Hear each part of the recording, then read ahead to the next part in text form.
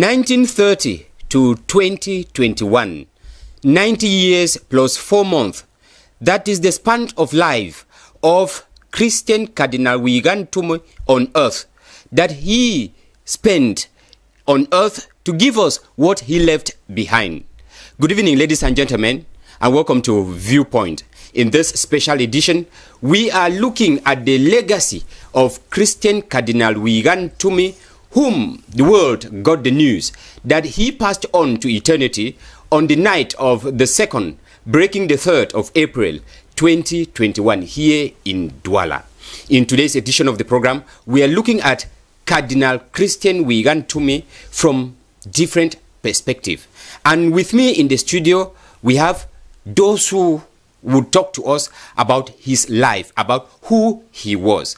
Permit me receive SHEY ADAMOU. He is the president of Bongnafti Douala and automatically the first vice president of NSODA, that is NSO Development and Cultural Association. Good evening, SHEY, and thank you for accepting our invitation. Good evening, Mr. Venasius, and I feel delighted to be here.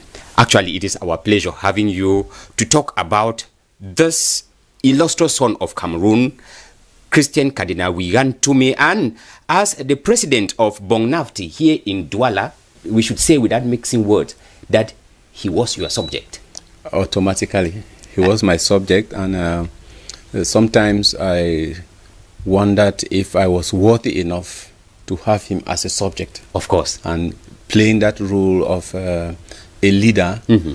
Leading him when it comes to some aspects of life, but automatically subjecting myself to him when it comes to spiritual counseling. Of course. Yeah. That is what we, in fact, all of us Cameroonians, we had when it comes to spiritual matters. He was the lone cardinal in Cameroon, the only cardinal right up till now, perhaps the only cardinal in the sub-African region, that's in the Semak zone. He was the only cardinal as of now. Accompanying SHEY ADAMOU is, of course, he is not a new person, Dr. NGWANYAM. Good evening, Doctor, and thank you for being there for us. Thank you. It's a pleasure to be here and to talk about His Eminence Christian Cardinal Tumi. It's a real pleasure. A pleasure for us as well. Ladies and gentlemen, let us take a look at Christian Cardinal Tumi. Like I said, he was a clergyman. He was ordained in 1966 in Boya, and he was consecrated a bishop in Rome by Saint Pope John Paul II. He was named a cardinal in 1988 by Saint Pope John Paul II. In today's edition of the program, we are looking at his legacy, and we begin from looking at Christian Cardinal Tumi as a clergyman. And before we get to look at his religious life that he lived for this 90 years plus 4 months, we want to begin. SHEY, I begin with you. Who was Christian Cardinal Tumi to you as an individual? As an individual, Christian Cardinal Tumi was a father and a counselor. Because as a leader of the community, in 3 occasions, I didn't have a lot of encounters with him. No, in 3 occasions, I've had to go to him to seek his opinion on how to handle certain crucial issues. And I must tell you, he's a very welcoming father. If you sit with him just for 10 minutes, you can gain wisdom that can help you for the rest of your life. Because he addresses matters in a very succinct and very calm manner. And then he has this look that when he looks at you, you can feel his mind being transmitted through the look. A searching look, and you can be able to debug so much he is telling you without using words. He's sometimes like warning you. He's sometimes like trying to say, I want you to lead the people faithfully. I want you to be somebody with integrity. I want you to be truthful. And during my last encounter with him, I remember he told me, be accountable.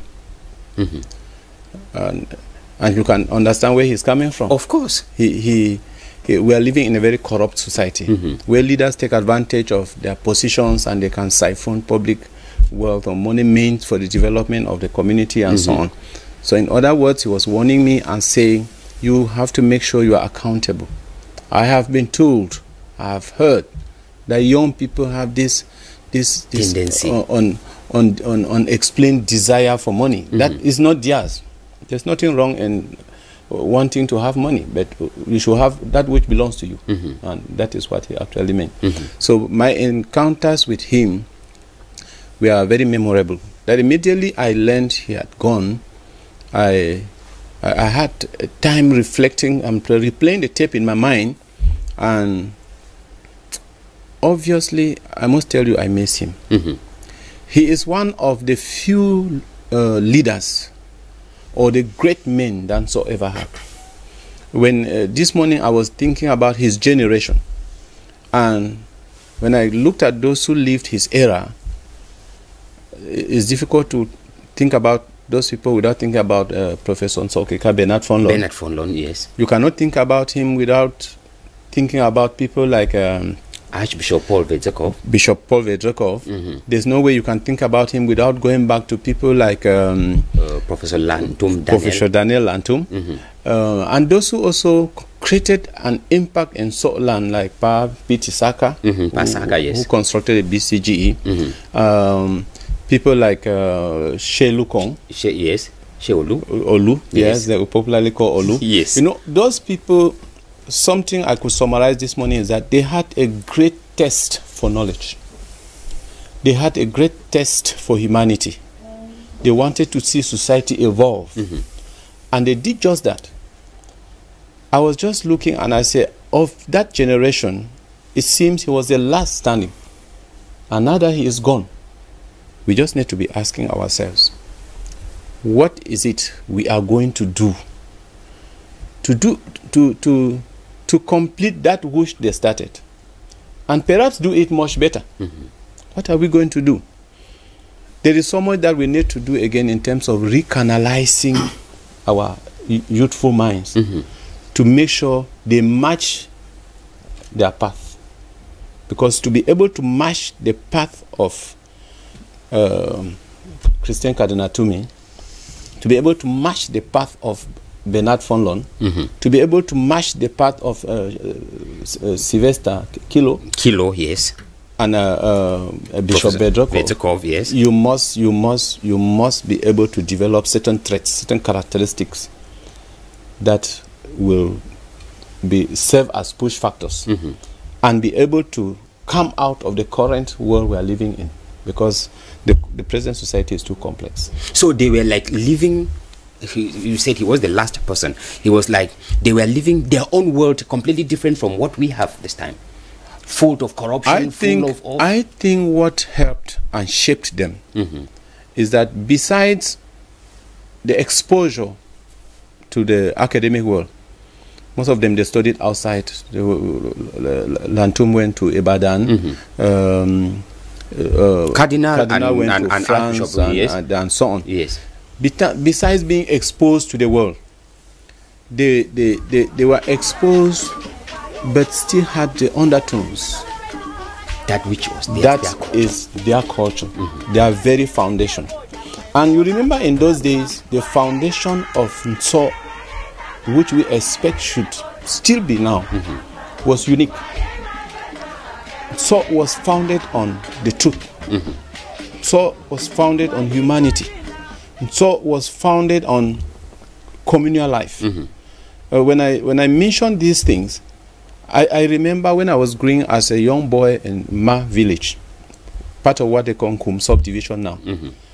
If somebody's purse fell along the footpath, you pick it, you make sure you tie it with a small rope to a small stick, yes, and pin the stick such that it is bending to the pathway. So even if the person stays wherever he went to for a month and comes back, there's no way he will pass along the footpath without seeing his purse. But now they seize it from your pocket. Yes, that's something that wasn't. I remember if it was announced that somebody died in the village, every woman went into his closet, got corn flour, got vegetable, and go straight to the funeral home. And when we get to the funeral home, all the flour is kept in one big basket, all the vegetables were brought together, and the women in the quarter participate in picking the vegetables and all the cooking. And they are able to feed everyone who came to the funeral home. The funeral is done, or the burial is done on the same day. And the men actively take part. The youths know what they should do. They are responsible with their youthful energy for digging the grave, for standing the grave, for burying the whoever died.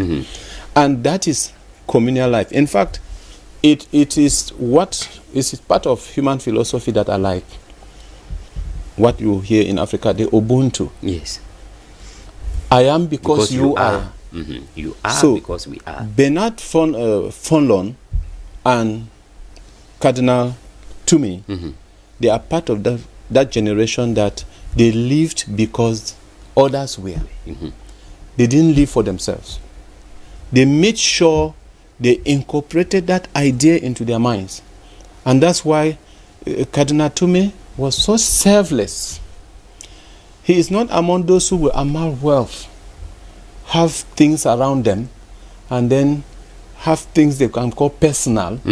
And if you look at it, you try to look at those priests that revolve around him, or the generation that he ordained, and the way they try to practice their spiritual life, find out they tend to have that tendency because of that count.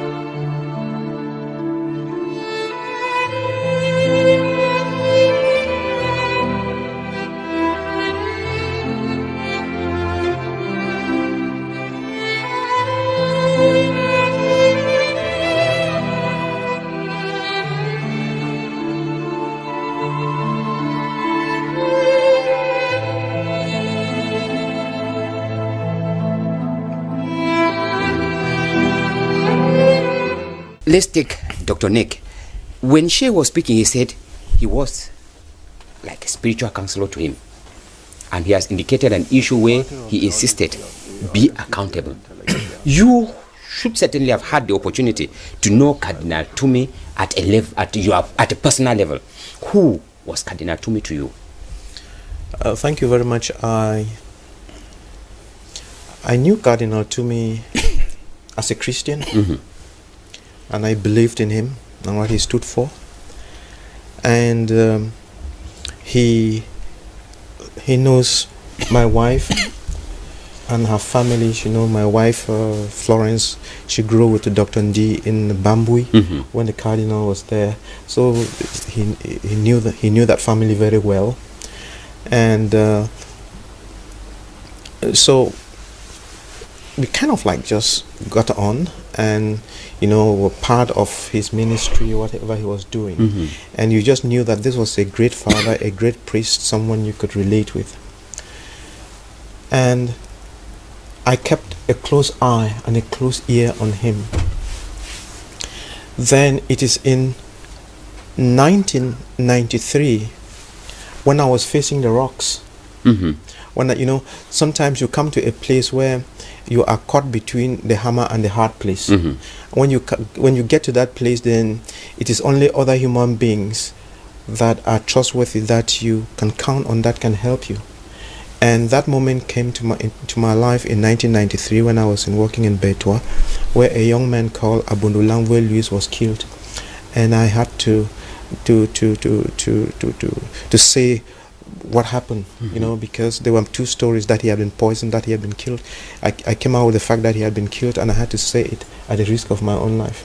So it's at that moment that, you know, I drew close to the Cardinal for advice and protection. I drew very close to Bishop Vergekos, and I came very close to Dr. Solomon Fogwe, and I came closer to Professor Victor Anomangu. But amongst the three of them, I had known Professor Anomangu for many years, starting from 1977. I went to medical school in QC in 1977, so he was my professor, and after that I worked with him and so on.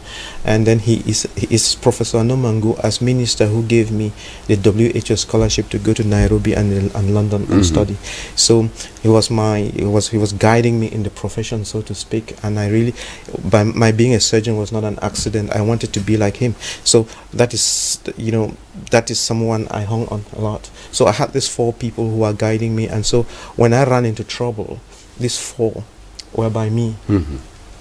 And so the Cardinal started to feed me, you know, feed my spirit in a particular way, and to strengthen me, and to show me the way, and to encourage me, and so on. And every word of his, you know, that fell in my spirit was not lost. You know, he doesn't speak too much. He's a very responsible person, and therefore when he gives you 5 minutes of his time, yes, whatever you're doing with him, you should make sure that you don't let his word drop. Okay, because he doesn't waste words, he doesn't waste time, and so on. And what you come to realize about him is that he works on principles. He's not there talking or trying to make you feel good or something. He works on principles, and he has so many other people to attend to. So the little time you have with him, when you use it properly, it would always yield fruits. All right. And so that was the relationship. And then something changed. Something changed in 2008. Something changed in 2008, and you know, the country has been going through a lot of difficulties. Let me say that from 2003, I became particularly interested in politics. The idea was to try to see, you know, what can I bring on board as a contribution, so to help our nation grow. And I was in the SDF at the time, but over time I realized that there was something that was not exactly right. There was something that was not exactly right, because I don't just follow a crowd. I take time off to study and to find out what works, what doesn't work, why do things work, why don't they work, and so on. And you see, after the presidential elections and a couple of other things, there was a lot of trouble in the nation, and I had to look at the root causes and see what is the way forward, and so on. And I realized that the way the party was structured, you know, there was something that was not exactly right. So with time, I withdrew, and I was in the civil society, so to speak. So in 2008, that's when the story begins.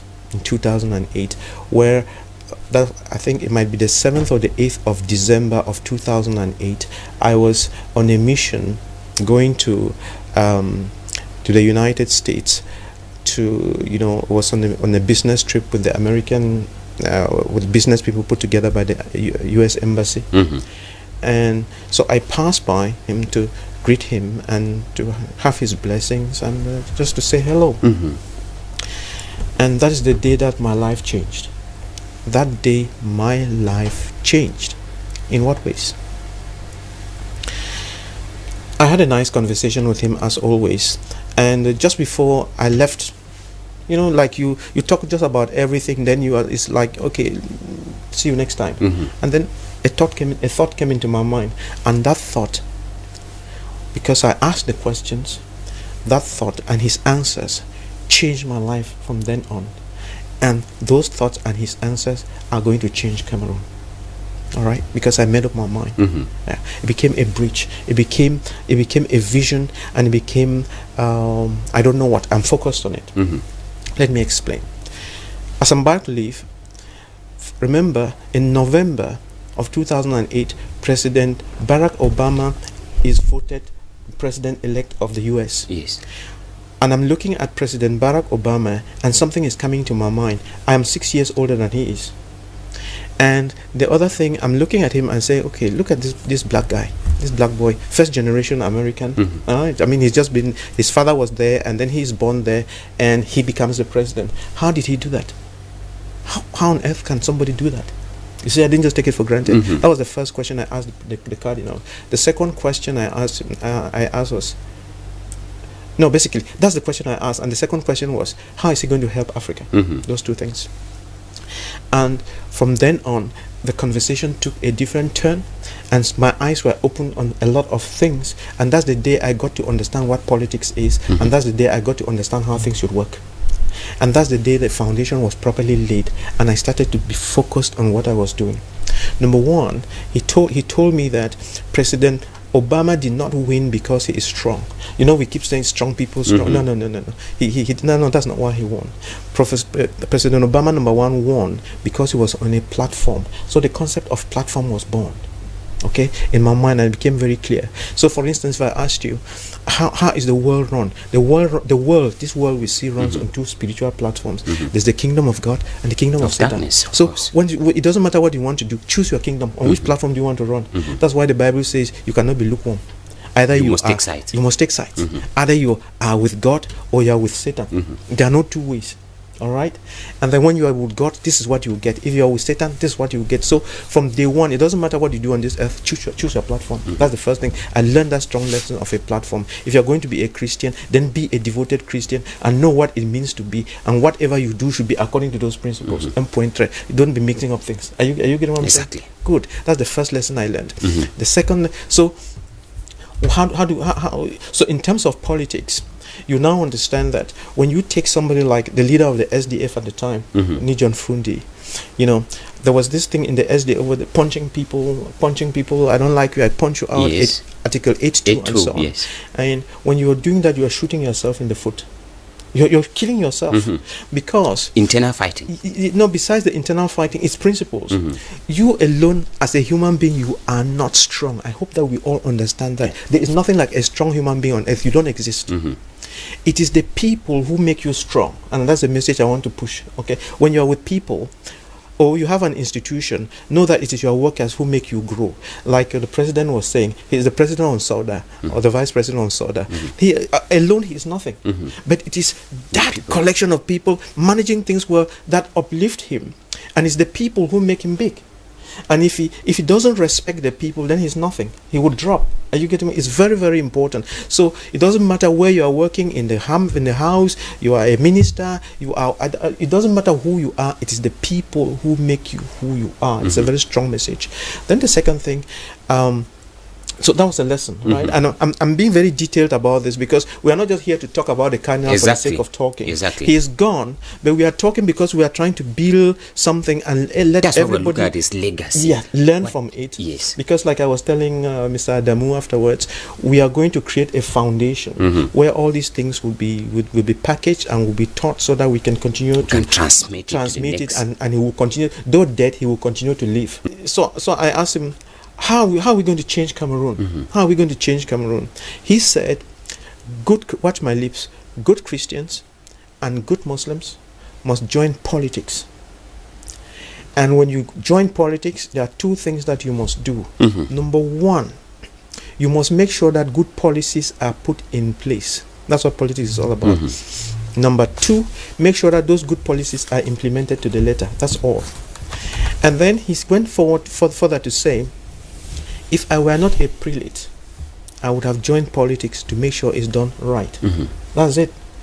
And then I asked him this question. Don't you think the civil society working very hard can actually do what you are saying without going to politics? Because politics seems to be all over the whole place and doesn't seem to make sense. He said no. It doesn't matter how hard the civil... And that's another question he answered in a very emphatic way. He said no.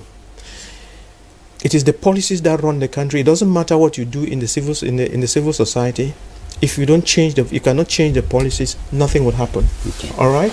And therefore, he forced me now to begin to look at ways and means of contributing into policy change. Are you getting me? And that's why I joined the politics, not because I just want to be there as a hand clapper, but to begin to work with those principles. And these are some of the things that he said before you take the microphone. Be the salt and the light of the earth. Number two, do unto others as you want it done unto you. Are you getting what I'm saying? Exactly. Yeah, thank you. Be the salt and the light of the world, and the golden rule, do unto others what you want them do unto you. We are talking about Tumi already in politics. Shey, there was something here that Cardinal Tumi wanted to become a president. He was vying for the presidential post in Cameroon, which certainly you would have followed. Sure. Yes. When you got it, did it make any sense to you? When I got that information, you know, at starting from 1990, when I was just coming out of secondary school, and multi-partism was setting in, and like Dr. Nick just mentioned, people were looking up to the SDF, and then at that time I started becoming very keen, listening to party policies, listening to where they want to take us to, and where things didn't go right. Cardinal Tumi played his role, and his role is that of ensuring that those who take part in the politics do it the right way, so that the right results are obtained. When he became so vocal, people started thinking that he's looking up to the political seat. Yes. And so the idea of him wanting or possibly being the president is not what he said. He didn't say, I want to run for the presidency. It is the silent wish of some Cameroonians, because they already were seeing in him the qualities of what leader. they want. They were already wishing that somebody could be up there that can be able to refocus the minds of Cameroonian leaders or the political leadership towards what Cameroonians want to obtain. And so when you started hearing it coming, it was just a silent way of saying that's what people... I know you journalists are very smart at trying to push it down the throat. Yes. So, and at the point they are doing that, they are wishing that he will say, yes, I want to stand. Yes. But he told us categorically, he is not there for that. Rather, he played the role that as a priest, he should play while in the secular world, where he interacts with a lay person. Faithful, yes. He preaches to you the spirit of tolerance. He preaches to you the truth. And you know that the concept of the truth is applicable even in social, political, economic life. Exactly, the truth cuts across the truth cuts across. When these virtues evaporate from our political platform, we will have leadership that cause pain. That make people feel pain, and they don't feel the... You know, when at times you see people desecrate, they'll say they desecrated the seal or the flag. Why would somebody who is so patriotic desecrate his own flag? That's just to tell you that the person, that patriotism has left that person. The person is angry. Now, why would somebody be angry? They are looking up to leadership. And so the Cardinal's role was that of trying to change the political mindset. Thinking of our leaders. Dr. NGWANYAM just mentioned the article 8.2. Yeah, I've always called it the article of intolerance. No chances for errors. No chances for errors. But you realize that when you look at, he mentioned Obama. Obama emerged because they had strong institutions, not strong people. You have a strong democratic institution, you had a strong legal system, you have a strong economic system. Everything is strong, and the rule of law is firm and just. Okay, the rule of law is firm and just. I would love us to continue talking about Christian Cardinal Tumi, and we can talk the whole day talking about him. But for want of time, when we come back in part 2 of this discussion, we would look at other issues concerning him, probably about the Anglophone crisis and his quest for peace and justice. That is all we had time for this first part of this discussion. Up next will be the news in the English language, and we will be back again to talk more on it on part 2. Goodbye.